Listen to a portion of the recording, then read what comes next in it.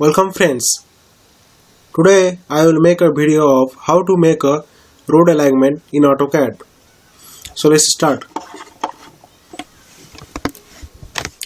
To make a road alignment, you need the independent coordinate of all the intermediate point. For example, during my survey camp, I have calculated the northing and easting, and that same data I will take in this video. You have to arrange northing, easting and RL in this format. In this format, first you have to, in first column you have to write serial number, then after that you have to write the x coordinate. X coordinate mean the easting, then after that you have to write the y coordinate, and the y coordinate mean the northing. Then after that you have to write the z axis, z coordinate. Z coordinate mean the reduced level. In z coordinate you have to write 0 for all the point, because the reduced level data is not necessary to make the road alignment. And at last you have to write remarks. For example, this first data is of intermediate point 0. Intermediate point 0 indicates the starting point of road alignment, and the IP 12 intermediate point IP station 12 indicate the end point of road alignment.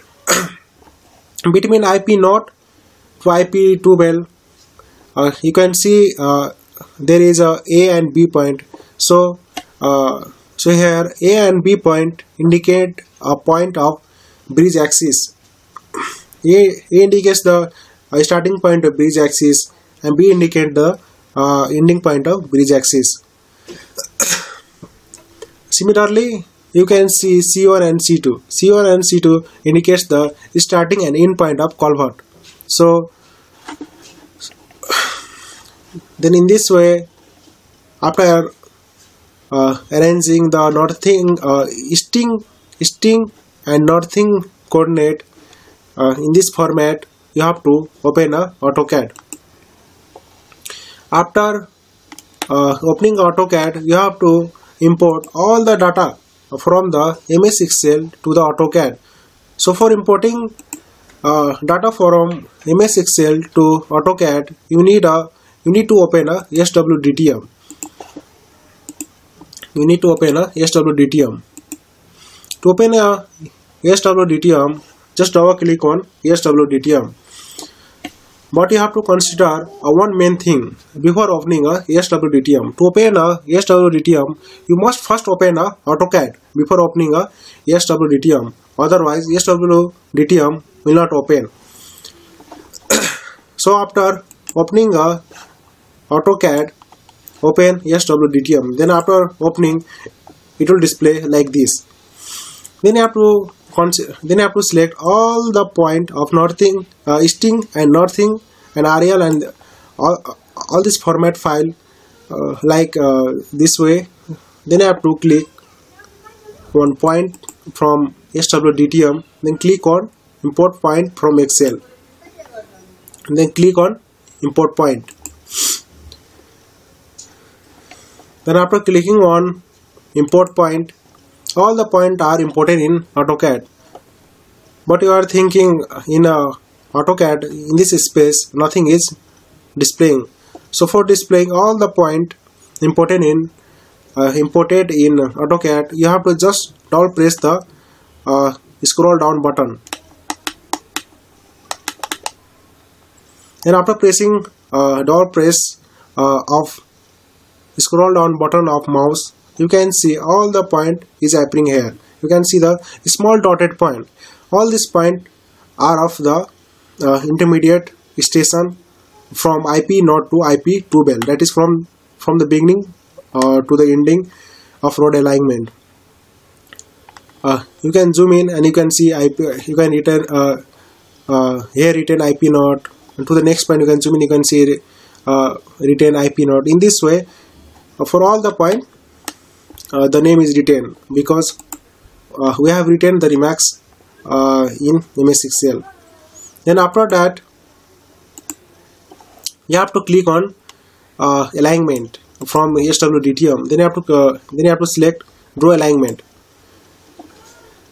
Then you can see here in AutoCAD written specify a start point. You have to specify a start point. Start point is IP0. Then you have to click on IP0. Then just zoom it. After zooming in, click on IP0. And then after clicking on IP0, you have to join all the point ranging from IP0 to IP2 well.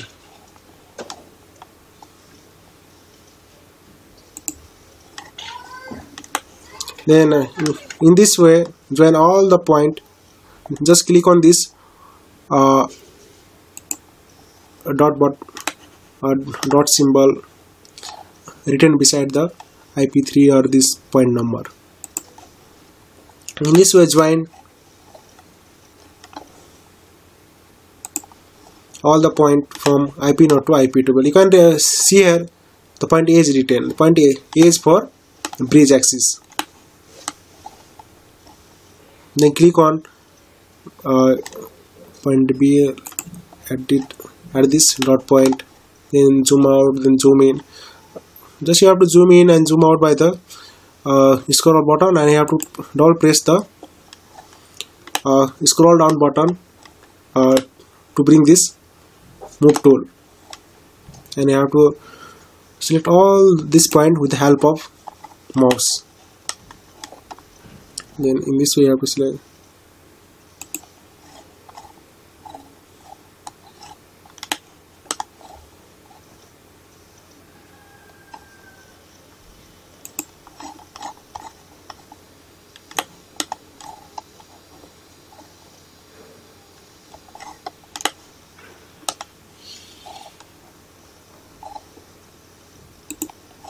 In this way, select all the point.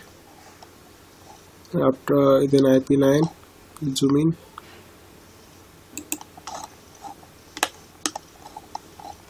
Then you can see here written C1. C1 and C2 is for the culvert point. That is the drainage structure for passing the small amount of water. Then click on the second last point, IP11.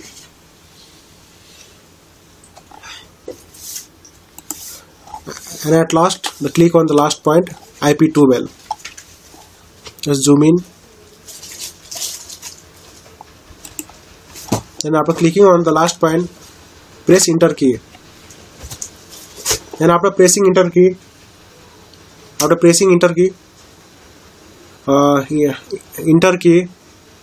you have to click on alignment, then choose interactive alignment. After choosing interactive alignment, click on select. After click on the select, you will see this dialog box. Then type 0. Then click on OK, because for the initial point we consider the 0. Then enter initial changes. For initial changes, type 0. Then click on OK. Then after clicking on OK, here it select an object. So you have to select. So you have to click at the beginning or near to the beginning. So after clicking here, this dialog box will appear. Then click on yes. Then after clicking on yes, you have to enter the radius of all the intermediate point. Like you must have calculated in the Ms-excel. For IP0, the radius is 0 as usual, because for the starting point the radius is always 0, and for the ending point the radius is always 0. Then for IP0, the radius is 100. IP2 radius is 80. IP3 radius is 25. In this way, all the IP station radius is calculated. Then you have to enter the radius of all the IP point. And here you can see for after IP3, A and B is written. So but Swdtm will consider A and B as IP4 and IP5, and it will consider IP4 as a IP6, because IP4 and IP5 is A and B, then IP4 is IP6 for Swdtm. So don't be confused about this. Then again open, then it was already open, and you can see here IP number. In IP number you can see 0 is written, so for 0 the radius is already 0, so you don't have to change it. Then click on this arrow button. After click on this arrow button, you can see the IP number is changed. In this case IP number is 1, and for IP1 the radius was 100. Similarly for the IP2 to IP12, so you have to just change the radius of all the point. Then click on this change button for IP number 1. For IP number 1 the radius was 100. Then click on OK. Then again click on this arrow button. Then click on this change. For IP2 the change was 80. Then again click on this arrow button. Then click on change. Then for IP3 the radius was 25. IP4 then I click on this arrow button. For IP4 the radius was 0, because IP4 is for the point A, that is for the bridge axis beginning point. Then again, and here is already written 0, so let it be. Then click on arrow button. Then after clicking the arrow button, IP5 is for B, so for B is for the ending point of bridge axis, so the radius will be 0. Then click on arrow button. Then you can see the IP6. IP6 means IP4 in real case, so you have to write the radius of IP4 in IP6. In this way you can write, and I hope you have understood this. Then open in this way. Then for IP6 the radius was 36, that is for IP4. Then again click on this arrow button. Then IP5 then click on change. Then type the radius 130 for IP7. Then again click on arrow. For IP8 the radius was 80.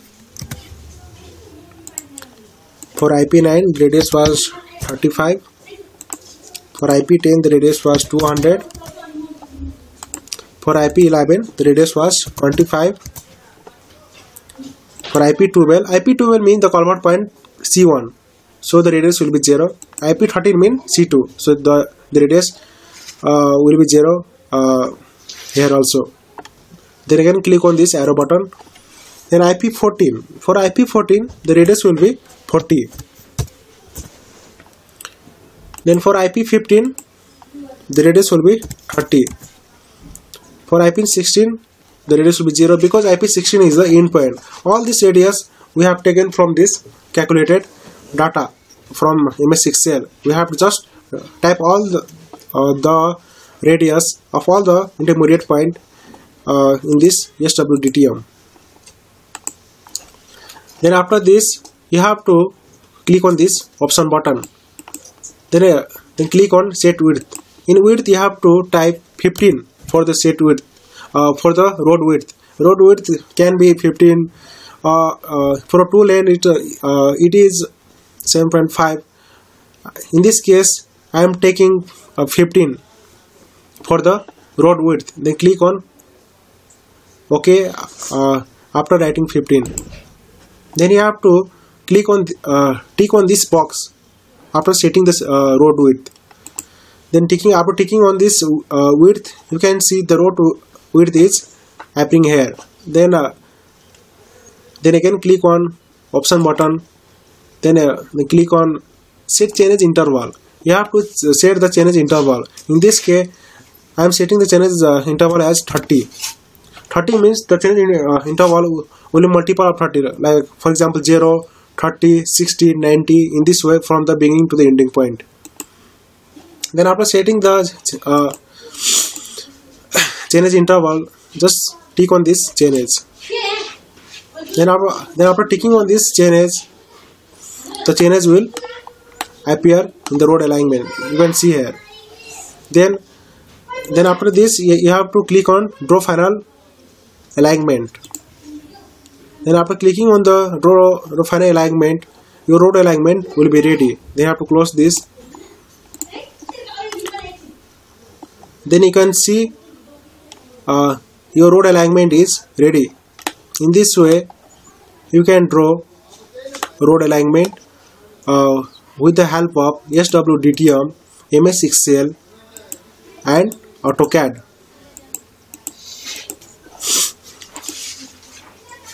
So if you like my video, please like, share and subscribe my channel. Thank you so much for watching my video.